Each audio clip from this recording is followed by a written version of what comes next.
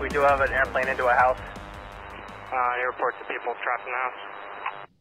A plane that was headed to Groton-New London Airport crashed last night right into a house about a mile short of the runway. But the amazing part is no one was hurt. Channel 3 New London Bureau Chief Kevin Hogan is live now at the mobile newsroom with these incredible details. Kevin? Well, it's amazing. The neighbors described the scene last night about 10:30 as chaos when a twin-engine plane with two people on board crashed right into the single-family house. We're at the intersection of Ring and Donna Drive. The lone occupant in the house, the owner for more than 50 years, he escaped.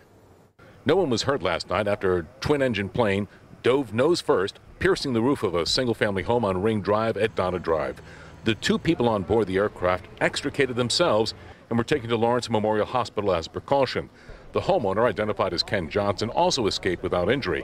His son-in-law tells Eyewitness News Mr. Johnson thought someone was breaking into his house at the time when the plane crashed. It's crazy to even think what, his thought process was he heard somebody outside yelling, just yelling about, he couldn't really decipher what was going on, and he went to his front door and immediately locked it because he thought maybe someone was trying to break into his house.